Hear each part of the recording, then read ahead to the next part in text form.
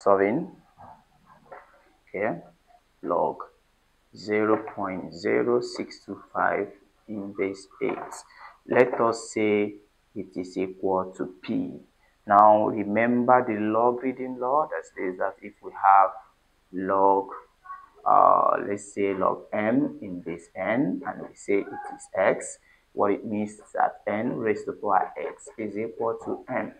Now, if we apply this, it means that 8 raised to the power p is equal to 0.0625. Can we express 0.0625 as a fraction? Let's do it here.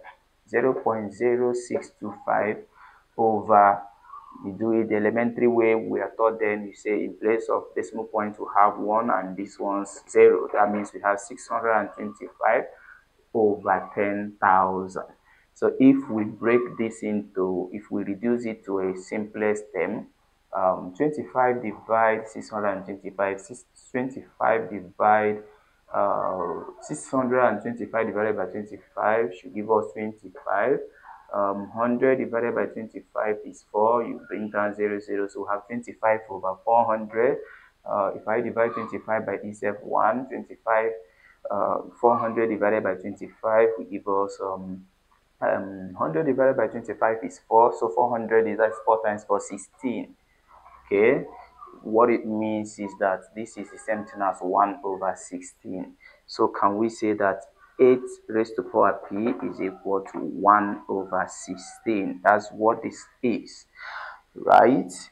Now 8 raised to the power p is equal to 16 raised to the power minus 1. 16 raised to the power minus 1. Can we express 8 and 16 to a common base? Sure, we can.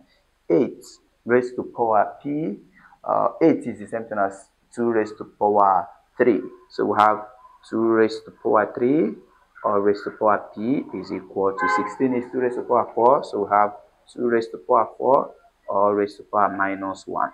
So this is 2 raised to the power 3p is equal to 2 raised to the power minus 4. Distributive law of indices applied here.